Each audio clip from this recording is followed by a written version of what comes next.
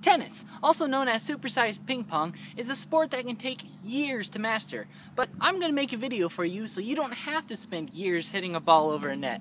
Who has time for that? I mean, pro tennis players, but you're probably not a pro, so let's go. It's Adler, Adler, it's the Adler Show. Now, the first basic of tennis should be pretty obvious. Wear tennis shoes. If the creators of the shoe name it the tennis shoe, you should obviously be wearing it. And for the life of me, an undercover sneaky spy, don't call them sneakers. They're tennis shoes. After you have your shoes on, it's time to warm up with some stretches. Let's start with the legs. This one's called, Is He Doing a Dance or Did He Soil His Pants? Real good for the thighs. Feel the burn. Now let's warm up those arms. Take the tennis racket and hold it behind your back and stir the pot. Do this for about 20 minutes. Whew. All warmed up, now let's work on some serves. A good powerful one I like is the baseball serve. Then there's the spaghetti arms. Also the knee service.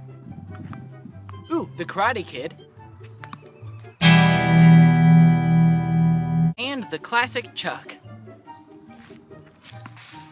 Now let's talk smack talk. Every time you serve, you are required to say, "Boom! You just got served!" Here's some more tennis insults that you can use. Hey, my pet skunk called. He said your return stinks. Your serves aren't even as good as the service at a cheap restaurant.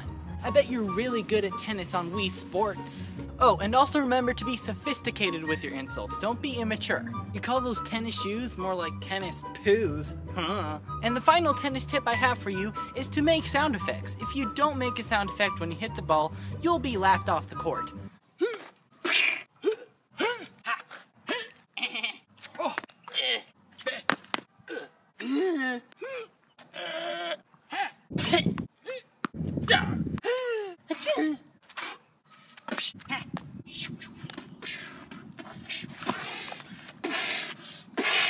Congratulations, you are now educated in the basics of tennis. Go ahead and show off your newfound tennis skills to your friends. And until next time, stay awkward.